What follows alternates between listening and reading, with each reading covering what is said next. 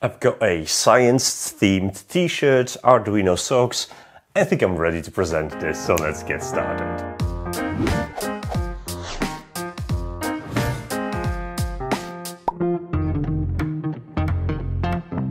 Hey guys, if you follow me on social media, you probably heard that I am participating in STEM Ambassadors outreach through my work, and I teach robotics in a local college. Which is super exciting and scary. I mean, dealing with kids is always scary. And since my mum is a teacher, I knew exactly how that looks like from the other side. Maybe that was the reason why I never get into it properly. It is super rewarding, but it comes with several things that you have to overcome to manage the class, manage the attention, and basically make sure that everyone is having a good time, including you. And I'm starting with this story to give you a foundation of what is my perspective and what I'm going to really appreciate about the latest release from Arduino. Arduino has released Arduino Plug and Make kit, which is on the table right now. And it's absolutely adorable for many different reasons. My excitement is even bigger thanks to the personal connection with Arduino kits, because many moons ago I received Arduino kits with sensor as a part of Instructable reward for a challenge, and essentially that's what got NotEnoughTECH started. Prior to that I had no experience in coding, programming, microcontrollers or electronics whatsoever. And now, well, I still have a little experience, but somehow I'm managing a YouTube channel and a full-time robotics engineering career. So what is Arduino Plug and Make kit, and what's so special about it? It's very tempting to look at it and just assume it's yet another Arduino kit with some sensors thrown in as afterthought. But keep on watching this video and I'll prove it otherwise, especially if you're a STEM educator or a teacher. This kit might be worth your money. So what you get is a Arduino Uno R4. This is the latest Arduino Uno board that this time around brings faster processing and Wi-Fi, so you can not only start playing with microcontrollers and servos, but also make them IoT enabled, meaning they're connected to the internet. And that brings yet another level of fun. And when the boards were released 1 year ago, all the focus was on a faster CPU and the Wi-Fi integrated on it, and this little beautiful LED matrix that you can use to display random data. But no one really focused on the small JST 4-pin connector called Quick. At least I hope this is how it's pronounced. And if you look up official documentation, you will quickly realize that this connector is being used to interface with I2C devices, which is super handy because they come with tons of benefits. If you worked with Arduino boards before, you're probably asking yourself, yes, but there is already I2C interface on the board. What's so special about this one and what's so different? And this is where the story from the beginning of my video comes to play, because during my first class I realized that I'm in a world of trouble because I'm dealing with different kids with different skill sets and levels when it comes to building robots or programming. At this point I was battling with kids' attention span, the ability to manipulate small objects and connect everything according to instructions, which often resulted in me jumping from one station to another, helping them out, and sometimes mitigating problems before they affect sensors, and just sometimes collecting broken sensors that were connected incorrectly and trying to figure out if I've got spares. If you have any teaching experience, you probably already know this, and I'm preaching to the choir here, but having different groups in one class at the different stages of the project is something very undesirable. And this is where this shines, because Arduino kit comes with Modulino boards. What are Modulino boards? I've mentioned that I2C JST polarized connector before for a reason. Each sensor board exists as its own little board, which has two quick connectors. That allows for two things. First of all, you'll be able to interface them easily with Arduino Uno R4. Since the connectors are polarized, there is absolutely no way of connecting this incorrectly and damaging the board, which is a plus. And as it uses I2C to speak to individual boards, you can actually daisy chain them to up to, I guess the limit was around 50, and the entire setup was only limited by how much power you can deliver by USB Type-C cable. And all of that without the need of breadboarding. But we're gonna come back to breadboards in a second. So what you're getting in a kit is Arduino Uno R4. There's also this beautiful yellow PCB to which you can mount your sensor boards and your Arduino boards. They all have mounting holes. And you have 7 different sensor boards to connect to your Arduino and start learning how to use them. Obviously, the kit comes with all the cables and fittings required to assemble this board. There are standoffs, some screws. Once you take a closer look at each individual Modulino board, you're going to notice a couple of other things. First of all, the I2C protocol is also broken out through holes.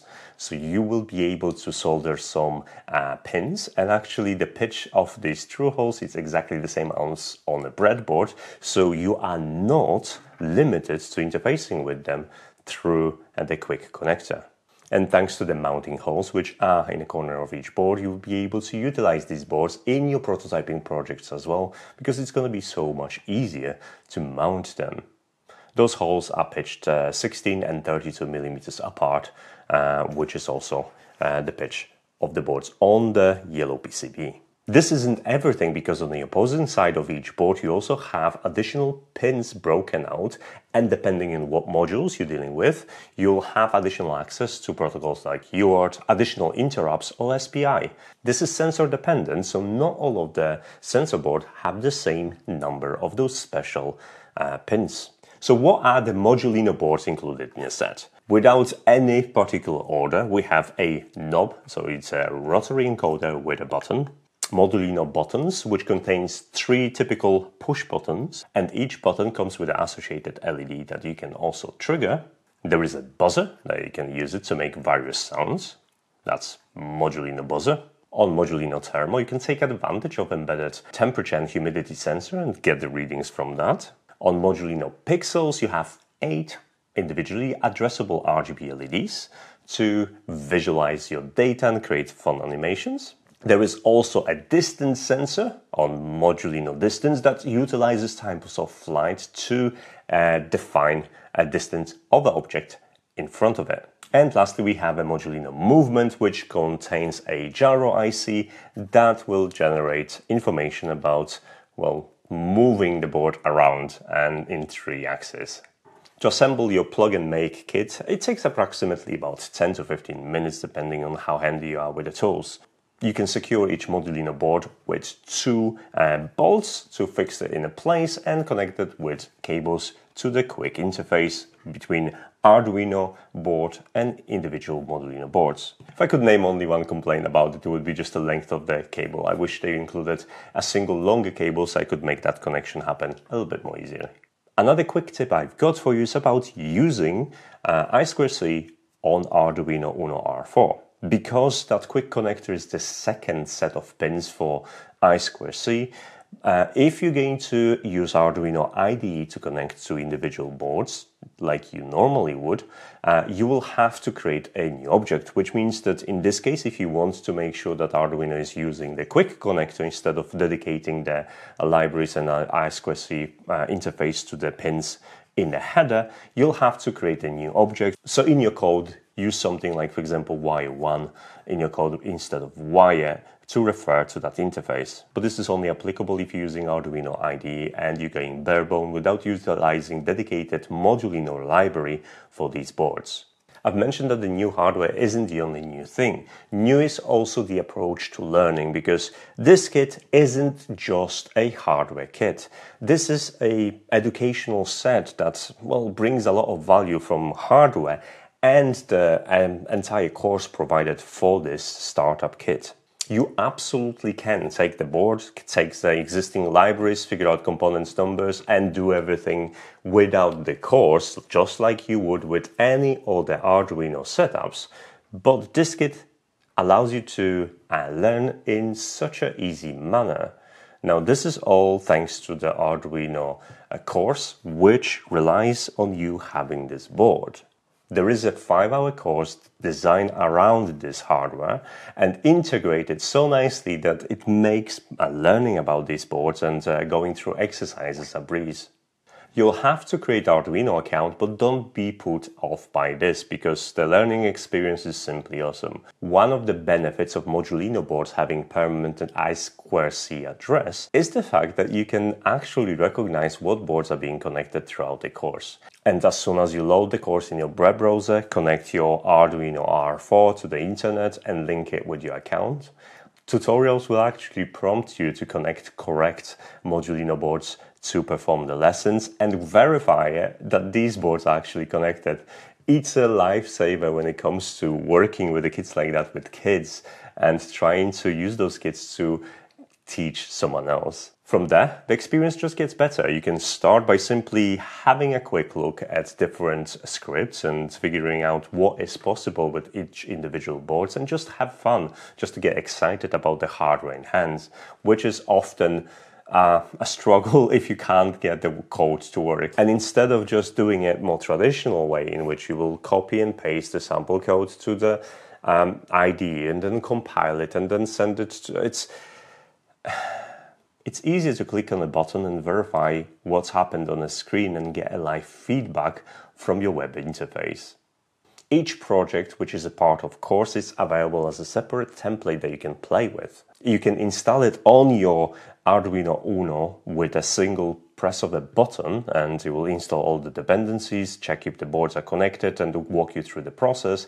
And then you'll be able to access the project settings, where you can access the online dashboards for your IoT elements of that project, where you can access the script, variable, and modify everything you want about this project. In addition to that, you've got more typical documentation which breaks down the projects into parts, describes what the code is doing line by line, and even enables you to add more Modulino boards to the project, making it bigger in scope. The best thing about it is that at any given time you can jump back and forth between interfacing via USB cable and COM port on your computer and OTA updates instead. And although this course doesn't come with all the beginner's basic stuff, so you'll have to know a little bit about the programming, Arduino already have courses that covers the programming for beginners, and you'll be able to reach out for that if you don't understand something. Being able to do all of that without installing something on the computer, or sometimes just performing all those operations by Wi-Fi instead of the cable, is a godsend for anyone that had anything to do in education systems where computers are always locked off and they require special IT setup before you even start a lesson. Something I have experienced firsthand, and I understand how convenient this is. Unfortunately, as with usually good things, this comes at a price. But don't switch off just yet, because there is a free tier that allows you to manage up to 2 projects and give you a fair allowance to try things out without feeling that you really need to spend the money. And alternatively, looking at the cost of Arduino Cloud support, it's not terribly expensive, with a support packages starting from like £2 a month, which is, I think, reasonable. There are even greater discounts for schools and businesses, so if you're doing that as a part of your lesson, you're gonna get even more value for your money. But the restrictions available in the free plans aren't a deal breaker, because you're just limited to 2 projects at any given time, and the limit of times per day you can upload your code via OTA. The best and the most flexible thing about it is that you're not locked to Arduino Cloud either. You can still access everything using Arduino IDE, load the Arduino libraries in there, and start interfacing this way as you would in more traditional way, just like we were doing it for the last couple of years. Once I went through some projects and tried to figure out what's possible and what's not, I decided to try to create something by myself and see how complicated that would be. My first idea was to create a nice timer that uses the pixel boards and knob to create like a countdown timer, but that was already taken. They already came up with this, so I had to figure out something else. My second idea was to create a very crude spirit level using buttons, pixels, and a movement sensor on the Modulino board. And honestly, after trying individual modules at first, it took me approximately 45 minutes to 1 hour to figure out all my mistakes and get it to work online. I was using Arduino Cloud, And I kind of got it to work where I can just simply press different buttons corresponding with different axes on my movement module in the board, then change the pixel color depending on which axis I'm working with. And as I change and rotate the board, the pixels basically try to show you how much off the 0 point you are. The code probably needs some improvements, and I'm sure after a couple of hours with these, you'll be able to make such a better version of it. But after giving it a go, I honestly had a lot of fun troubleshooting this, and working with Arduino Cloud was super fun. To wrap this up, we need to talk about pricing. I'm going to give you a price straight away. It's 78 euros. And I know what you're going to say, but wait a minute, I can just go online, get similar sensors that interface with the breadboard for much cheaper. Yes, you can, but there are a couple of reasons why you would be missing out. This isn't just the hardware. You're paying for the course, you're paying for the access to the Arduino Cloud and community. And those things alone, if you look at this as a cost per course rather than a cost per associated hardware, suddenly it's a much better value proposal. And if you already work with kids, I don't think I have to justify how much of a good of a value this kit is to get them started and get them interested in coding microcontrollers and electronics. So big thanks to Arduino for sending this to me so I could get excited and play with it, but even bigger thanks to them for taking its time to make sure this is something that educators would be particularly interested and they could use it in the lessons because it's absolutely worth it. If you previously weren't sure where to start your journey into microcontrollers, programming, IoT, and even automation, well, take it from me. A kit like that enabled my YouTube career and career in industrial automation without previous experience. And that is a stellar recommendation. Right guys, I do not have a posting schedule. If you want to know what's next, well, there's only one way to find out, right? Use the YouTube tools provided. There's several social media accounts linked on the screen right now. Hit me up on there, say what you think, or suggest something I should look into, and I'll try really, really hard. Big thanks for watching, and I'm gonna see you in the next video. Take care. Bye. There's a fly in here that annoys me. There it is. I'm sorry, I need to go and commit an assassination. Die! It's done.